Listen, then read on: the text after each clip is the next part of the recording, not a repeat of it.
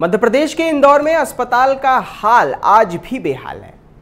ऐसा ही हाल आज फिर अस्पताल के बाहर देखने को मिला है। हाल उसका, जहां प्रसूति वार्ड के बाहर ही कचरे के ढेर लगे हुए हैं, जो बीमारी को खुला निमंत्रण देते हुए नजर आ रहे हैं। फिर भी जिम्मेदार जो लोग हैं अपनी आंखें बंद करे हुए हैं, अपने काम में लगे हुए हैं।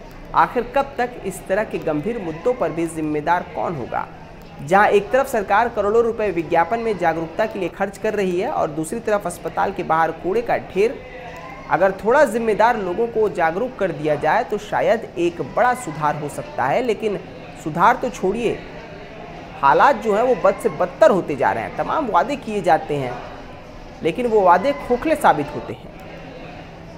तो इंदौर के अस्पतालों की बदहाली की तस्वीर आप देख सकते हैं। अस्पतालों के बाहर कचरों का ढेर पड़ा है, बीमारी को खुला नियंत्रण दिया जा रहा है।